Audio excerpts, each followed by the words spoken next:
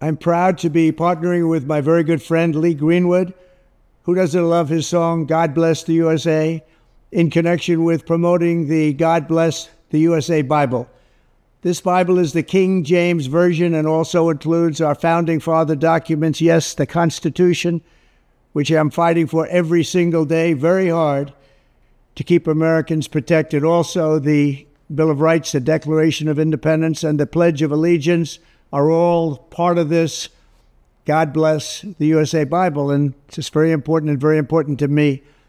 I want to have a lot of people have it. You have to have it for your heart, for your soul.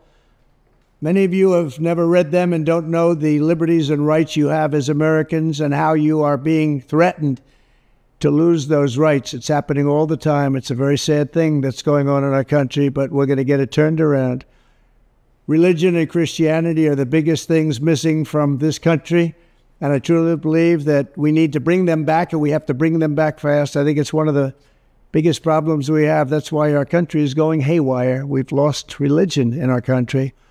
All Americans need a Bible in their home, and I have many. It's my favorite book. It's a lot of people's favorite book. This Bible is a reminder that the biggest thing we have to bring back America and to make America great again is our religion.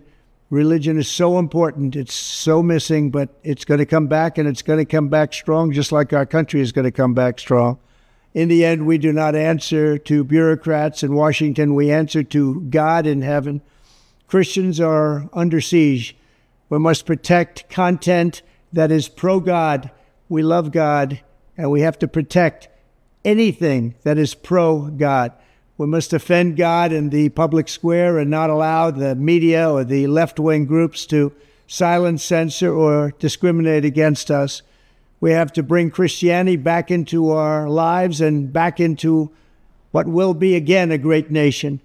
Our founding fathers did a tremendous thing when they built America on Judeo-Christian values. Now that foundation is under attack, perhaps as never before. What can we do? Stand up, speak out, and pray that God will bless America again. I'm proud to endorse and encourage you to get this Bible. We must make America pray again.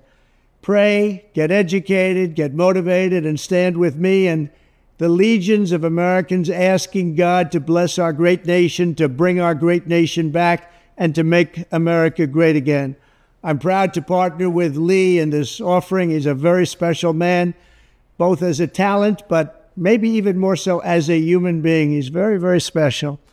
And I think you all should get a copy of God Bless the USA Bible now and help spread our Christian values with others. There you have it. Let's make America pray again. God bless you, and God bless the USA.